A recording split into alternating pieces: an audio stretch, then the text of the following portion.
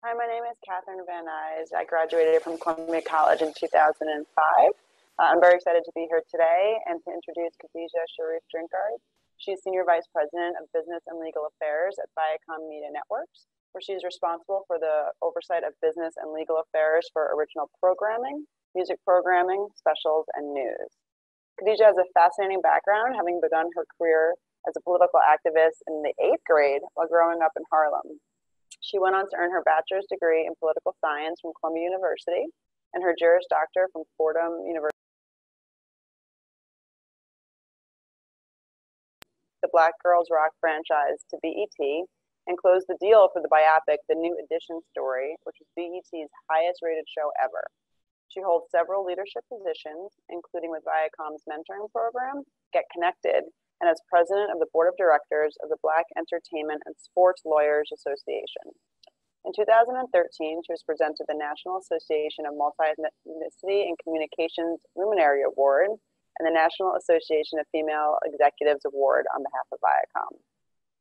She contributes to the field of philanthropy and human development and has been on delegations to South Africa, Rome, Russia, China, and the UK, and has worked with the UN to help aspiring businesswomen from Iraq. Now, Khadijah is going to talk about how to be a trailblazer. We'd like to make this as interactive as possible, so there will be a couple of live polls during the presentation for you to participate and plenty of time for Q&A at the end. You can submit your questions as you have them, and you should see the options at the bottom of your screen. If you would like to ask a question live, please select raise hand so I know to call on you. Otherwise, I can ask the question on your behalf. And now I'll let Khadijah take it over. Thank you, Catherine. It's such a pleasure to be here. So let's jump right in. Catherine gave a wonderful introduction. Thank you so much. I feel a little bit embarrassed, but I appreciate it. I want to start by talking a little bit about my career path, if you will. I started out as an intern at Viacom many years ago. Actually, I was just finished my first year at Columbia and had joined the development department as an intern, where I was reading scripts and taking pitches and basically learning the ropes of the entertainment industry. I had started to do a number of jobs in that space, and after my internship was over, I worked in various departments. As when I went back to Viacom after college, I actually graduated from Columbia, then went into the talent department at Viacom and worked in various departments thereafter, including development and production, business and legal affairs, as well as the talent group. I worked also for various divisions within Viacom. Over my career, I worked at Nickelodeon, Nick at Night, TV Land, Nick Jr., and helped to even launch Spike TV before I got to BET. One of the key things that I learned in my career was it was important to raise my hand for assignments that were not just within my comfort zone, but things that were not in my comfort zone as well. So I raised my hand for some M&A deals, for some theater productions. I went from kids and children's programming to adult programming. I worked in music programming and started a whole new career at BET in that area. But I also participated in some leadership programs, and that was everything from mentoring, starting a mentoring program that went company-wide, to helping women develop an employee resource group for women who were middle managers and wanted to get ahead in their career. And so it was really important that I focused on not just my job as the lawyer, but also helping to build my own brand as a person who cared about the company. So brand establishment was really important to me from the outset. One of the things that I think it's important is that we're known for not just what we do in our jobs as attorneys, but that we're also known for who we are as people. So we always say this special thing at work. We say we want to bring our whole selves to work. And so I focused on that a lot. I was really passionate about women's issues. I was passionate about education and still am, mentoring and helping people get ahead. And so I really focused on, in addition to building my own brand, bringing people along with me. I wanted to build a talent pipeline. I wanted to ensure that people who were being developed by me had a chance to take on leadership positions within my company, and also had a chance to their whole selves to work as well. So I focused in those areas in my career. And then finally, in this space, I wanted to layer leadership. I wanted to make sure that everybody who I could develop and who I could touch and inspire had a chance to feel empowered in their own jobs, and that they could bring their entire thoughts and ideas to the process, and that they could challenge ideas that were status quo, if you will, and make something new, create something more amazing so that we could do better in our own jobs.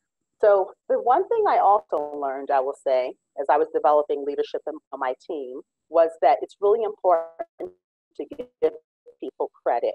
People typically, they work really hard. I realized that they actually enjoy giving and learning and developing other people as well. And so I wanted to make sure I gave them credit. So just some takeaways from my own career path and some of the things that were important to me was that in the process of building my own brand and developing my own professional network, I was also building other people to come along with me.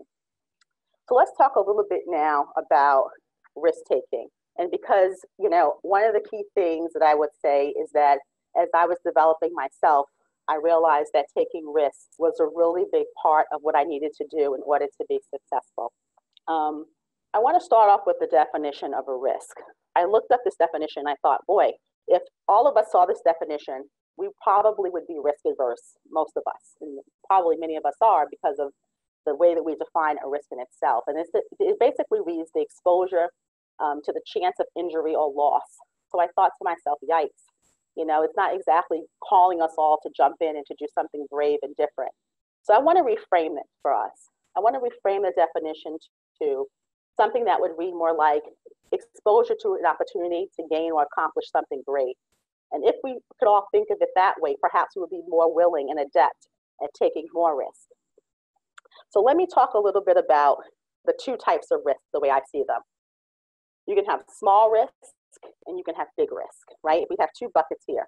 Let's think about the risk profile that each of us might have. Some of us might be really good at taking small risks, things that don't really sort of have a large impact on how our lives are going to be altered possibly in the future. And then there are other risks sometimes that may have a more long-lasting impact or an extended impact on our own lives.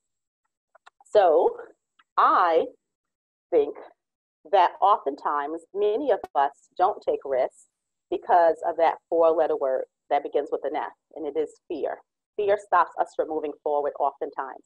And unfortunately, because of fear, we stop learning how to do things that naturally, we're supposed to be challenging ourselves with as humans. When you think about children as young people, they actually take all kinds of risks. The first time you actually get up to stand and walk as a child, that's a risk. You don't know exactly what's going to happen, but those children are standing up on those two legs and moving forward.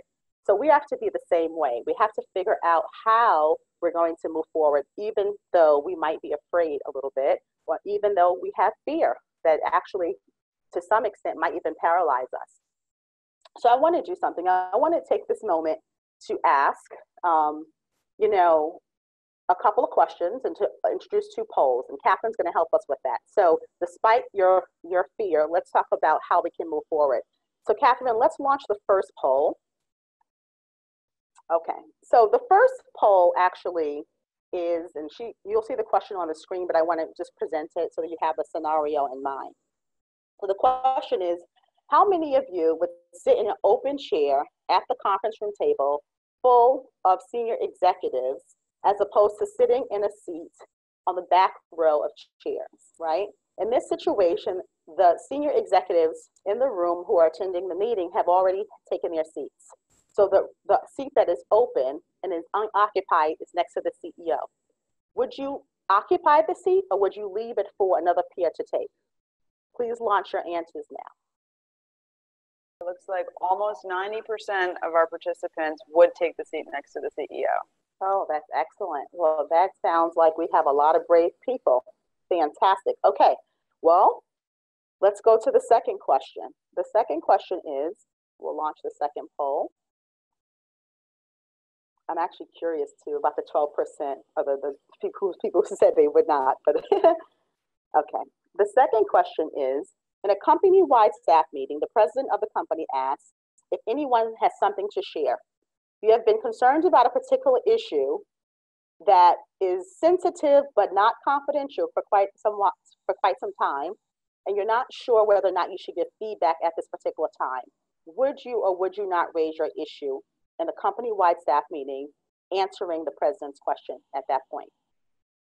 You may now launch your answer.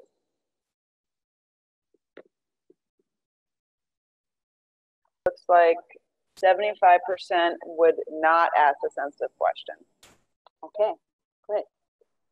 Thank you, Catherine. Okay, so let me just tell you, I'm gonna exit this. So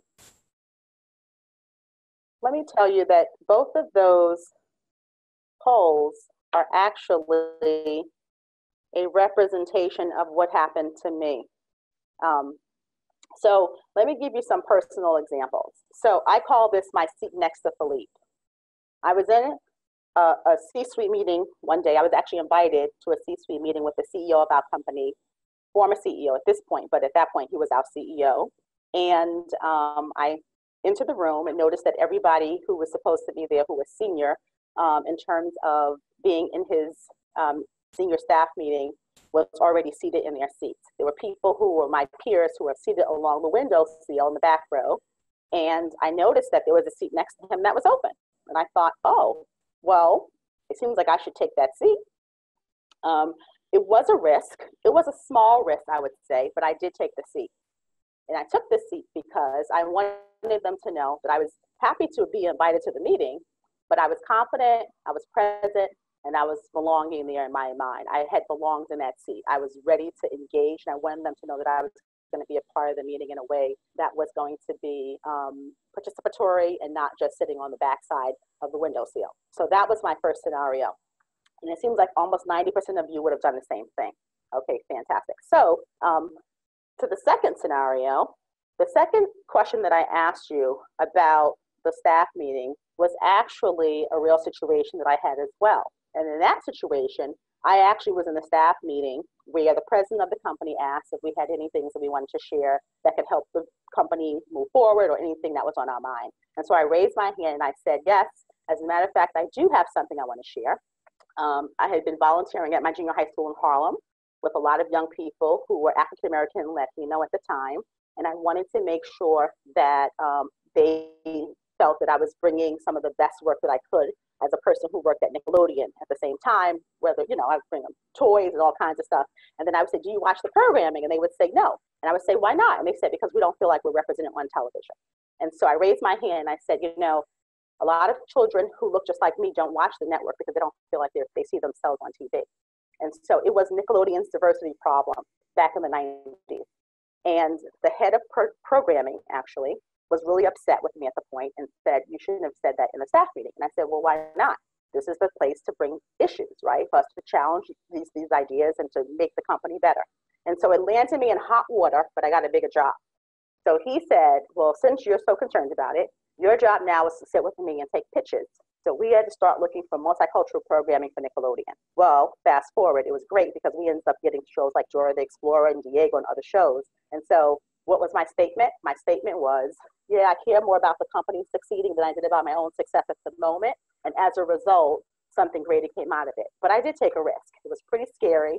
I didn't think it was scary when I did it. I just thought that I needed to say something.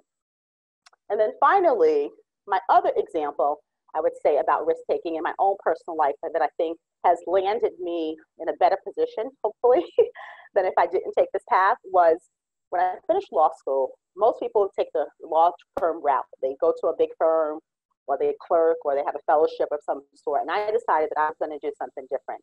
Viacom had launched a program for management associates. Many of the people in the program were people from business school or from graduate school in the art space. And very few people were actually lawyers.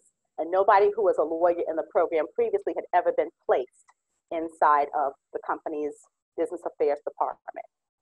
So I decided I was going to do it despite being told by friends who had done it previously not to do it. I did it because I believed in changing the program that would benefit me in a way that I knew I could be successful. So typically you would have to rotate different departments, let's say. And I said to myself, well, you know what, if I could tweak this just a bit and stay in the same department and have people come to me, I could build this into what I needed to be for myself. So my statement was, you know what, I think you guys have pretty good intentions about what you want me to do, but I think I know how to best navigate my career. And if I can orchestrate this a little bit differently, I can blaze my own trail in this space. Well, it paid off, thank goodness. And so I'm still there and running actually the department now for business affairs. So that just goes to show you that sometimes risks do pay off. So when you take risks, I think that the thing is to ask yourself some key questions, right? The first thing you have to ask yourself is, does the risk make sense for what you're trying to achieve? What is the end game? What's the goal? What are you trying to get out of this experience? Risks are not just meant to be taken just for the sake of taking a risk. Now that's not exactly the smartest thing to do. But are you willing also to live with the outcome or the results of whatever risk you decide to take? I think that's also something you should ask yourself. If you decide to move forward, though, it's key to make sure you ask yourself these questions in advance so that you know why you're proceeding. And sometimes you have to pivot and reverse course or steer to the left because that's actually more prudent at the time. So it's okay to change your mind as well. You know, that's the one thing we have free will. But if you decide to go ahead and move forward, be brave. Don't overthink it, jump in. That's the first thing. The second thing is practice taking risks often in small ways so that it becomes habitual for you and you become less fearful. I said less fearful, not fearless, because I don't think we ever stop being afraid of taking risks. It's a natural element for us as human beings. But if you do take risk and you fail, that's okay too, because failure is important for success. Nothing great ever happens without being a person who is challenged or a person who errs. But the key is to fail forward. Move forward in failure. Make sure that you're failing in a way that's going to give you information so that you can do it better next time. I always call failing forward is not the same as failing because all failure is not equal. Let's talk a little bit about blazing trails as we talk about failure, because I think most trailblazers actually have failed and failed in big ways at that. One of the things that I think is important to understand about trailblazers is that they're not people who typically blend into the crowd. These are people who stand not just out, but stand above the crowd. They are oftentimes pioneers and innovators.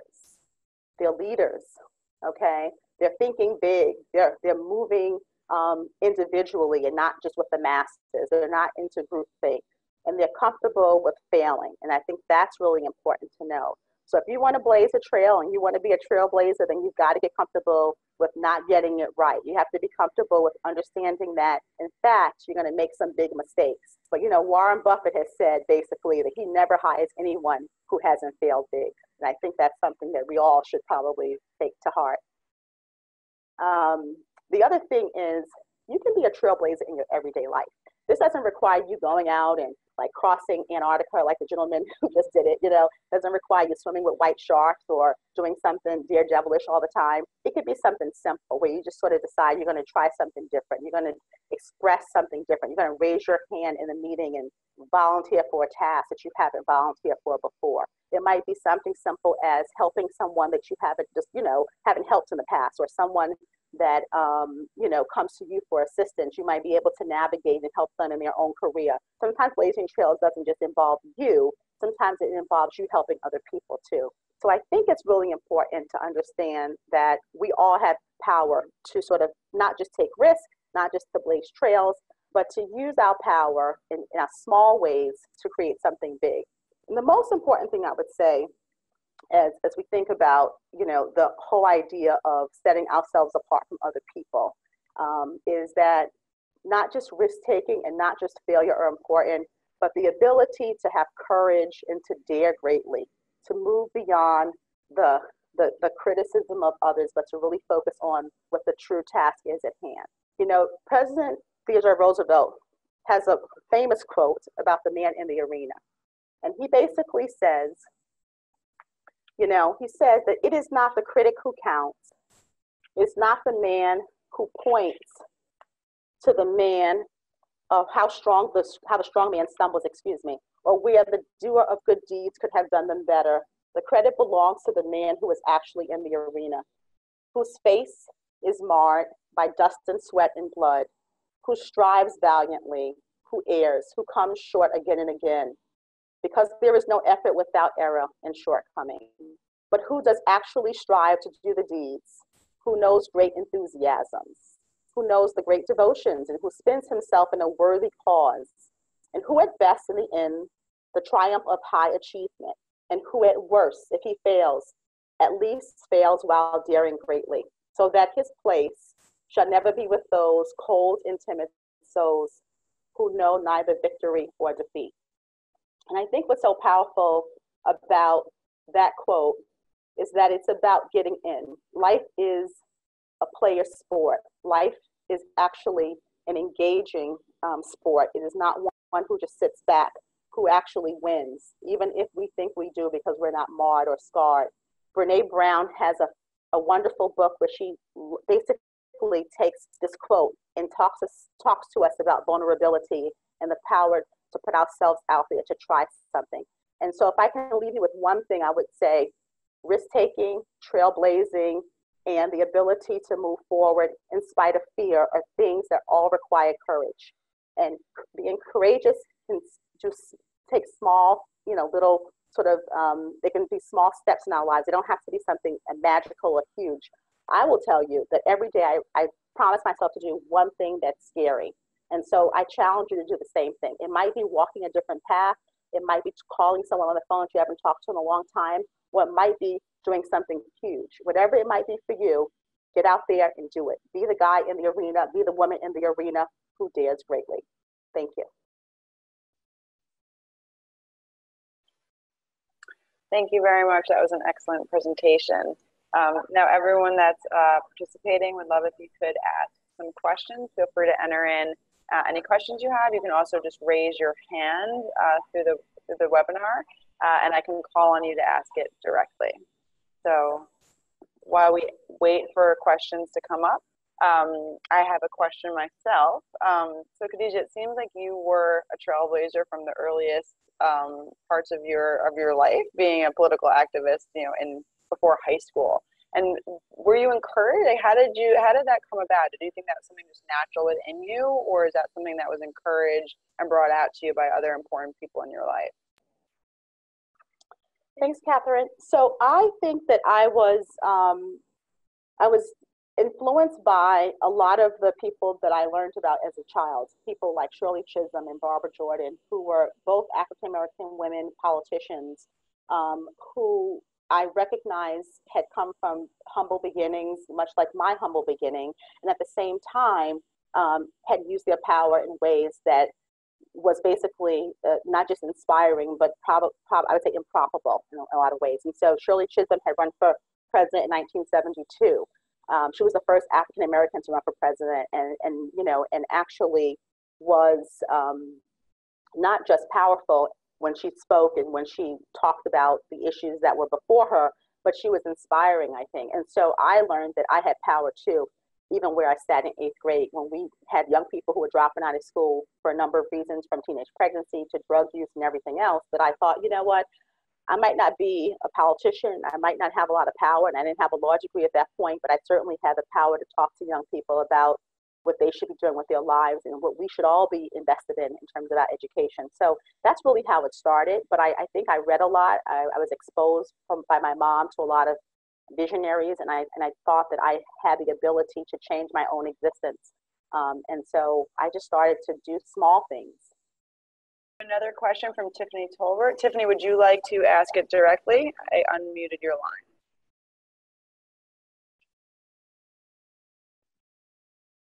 If not, I'm happy. I'm not sure how to do it.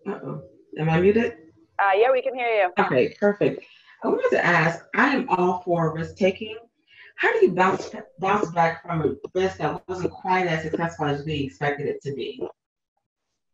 So, okay, that's a great question, Tiffany. How do you bounce back from risk taking when it wasn't as successful? So I think the key to risk taking, when you bounce back from those things, is resilience. It's called resilience. I think people talk a lot about it today, and it really means that what happens is that we first of all take stock of what went well, what didn't go well, and then what we would do differently, right?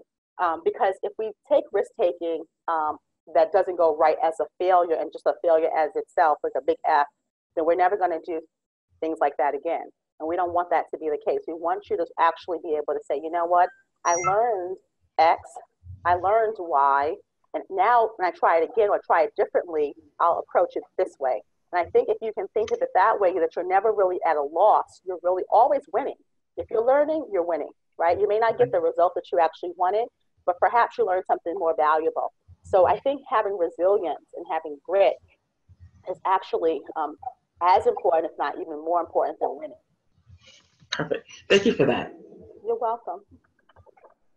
I have another question that came in. I think she doesn't have, let's see. Emily Lagrada, I unmuted if you'd like to ask it directly, otherwise I can ask on your behalf.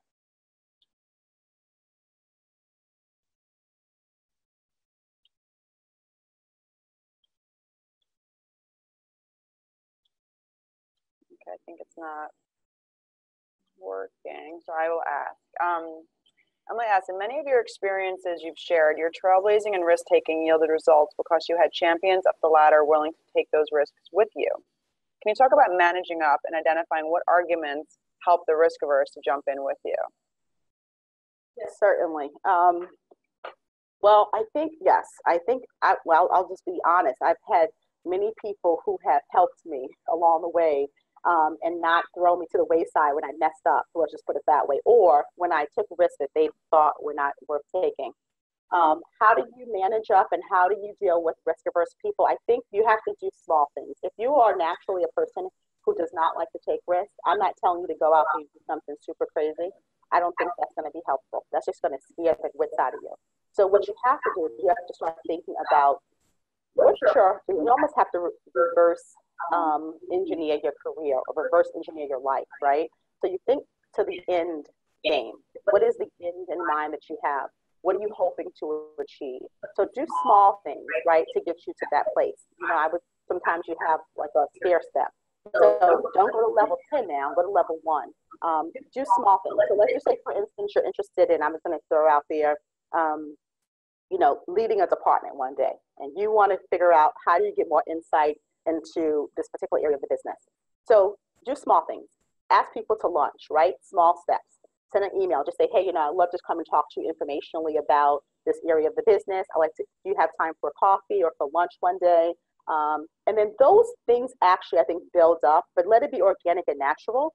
If you're really averse and you're shy, or you don't really like to have any idea about how to navigate this, then find people that you can see in your organization or in your life who actually are good at this, and then they can possibly help you. Because, you know, I'm not going to tell you that you ever stop being fearful about taking risks, because I'm afraid of things all the time, but I don't let that stop me. I think that if we let fear stop us, we'll never have the opportunity to see the greatness that we can all accomplish. And so I just want to make sure that you don't misunderstand that I'm unafraid. I am afraid of things. Things scare me, but I like it. I walk into fear with a hopefulness that perhaps I will come out braver. And so I would just say, find small ways to make meaningful change, small ways to climb the ladder, small ways to walk up into to risk taking and trailblazing in a way that's comfortable for you.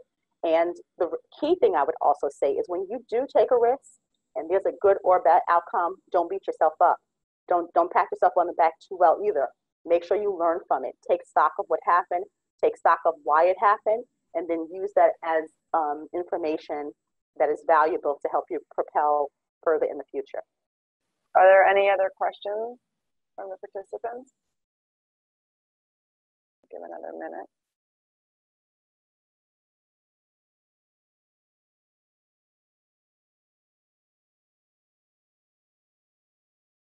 Well, I'd like to ask another while we have, oh, actually someone just came in, so I'll wait on mine. Rokeya, I just allowed you to talk if you'd like to answer your question, ask your question live.